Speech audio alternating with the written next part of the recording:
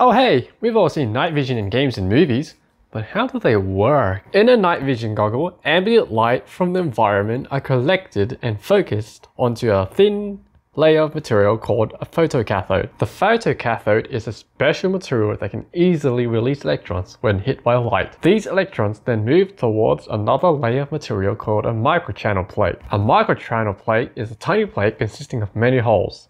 As an electron passes through the holes and collides with the walls, many more electrons are released. The amplified electrons then accelerate towards a final layer of material known as a phosphor screen, which converts the electrons back into light. The light is then focused onto a lens, allowing you to see it at night. Awesome, right? Okay, why did we go with green? Well, it just happens that the human eye is most sensitive to the color of green. It won't work if we're in complete darkness though, because there's no visible light at all.